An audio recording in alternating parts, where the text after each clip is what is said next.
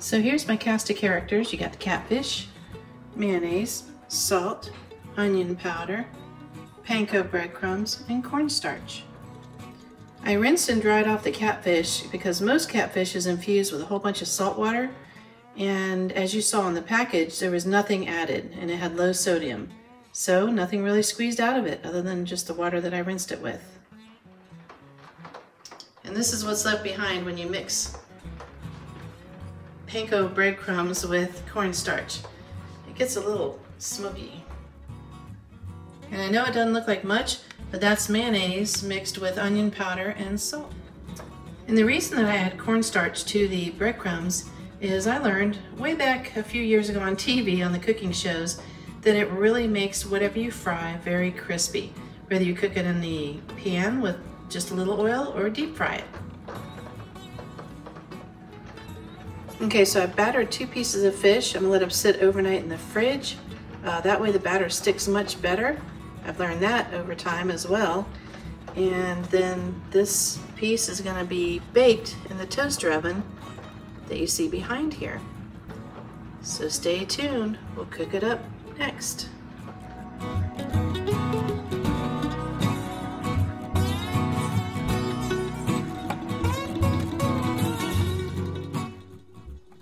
And this is my little Christmas helper here. He's got his little light, comes on different colors. Isn't that cute?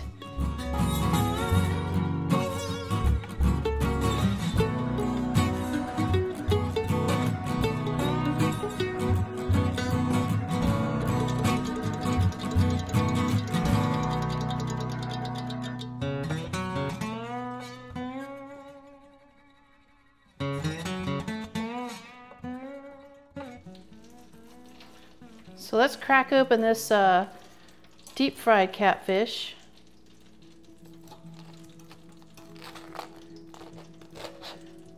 Let's see how it did.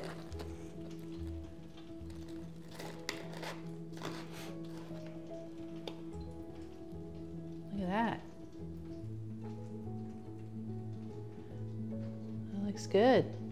Nice and juicy inside.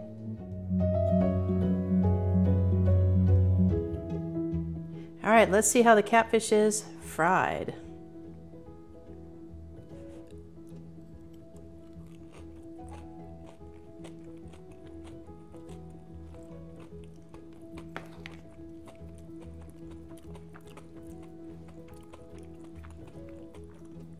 It's still hot.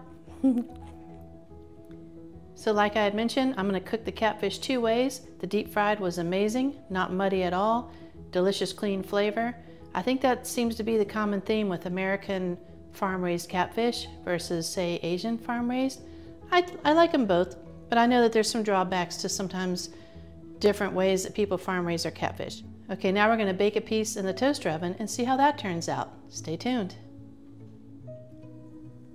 Okay, so for the second way of cooking this particular brand of catfish, so I'm gonna go ahead and oil it. I want to make sure the oil is down on the pan as well.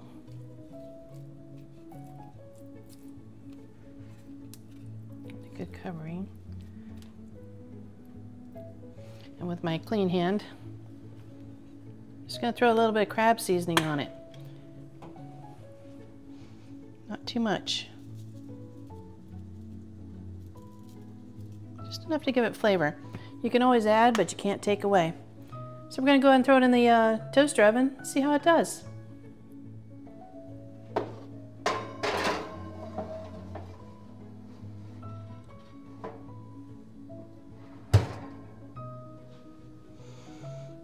I've got it at 350. Got it at 10 minutes. It could be done before or after that, but we're gonna go ahead and keep an eye on it. Hit that old start button and convection, because supposedly it makes everything cook more evenly. Oh, it's looking good. Sizzling up a storm.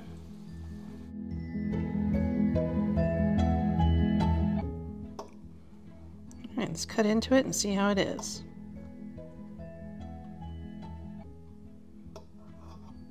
It's nice and juicy looking. Yum, yum.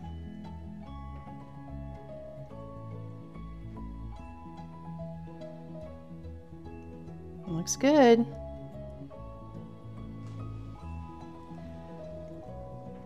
Looks very juicy, tender.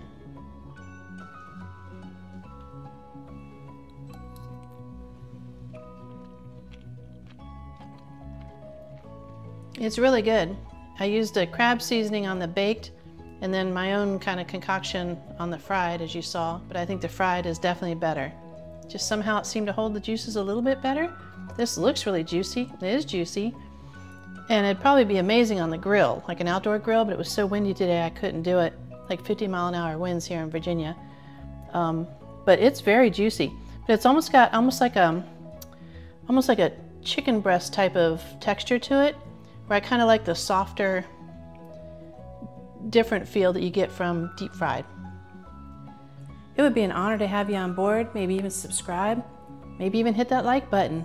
And thank you so much for watching.